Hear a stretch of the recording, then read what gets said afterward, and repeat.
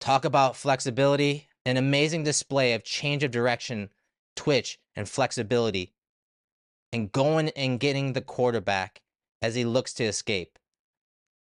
This type of athleticism is going to be an asset for Sean McDermott and the Bills defense. Hopefully, you guys got a good look at Floyd and the reasons why Brandon Beane signed him and why it's a great signing. He's going to be a legit chess piece, a legit starter for a good chunk of the season. Hopefully, we get to see these skills and traits on full display week in and week out as the Bills look to make a championship run.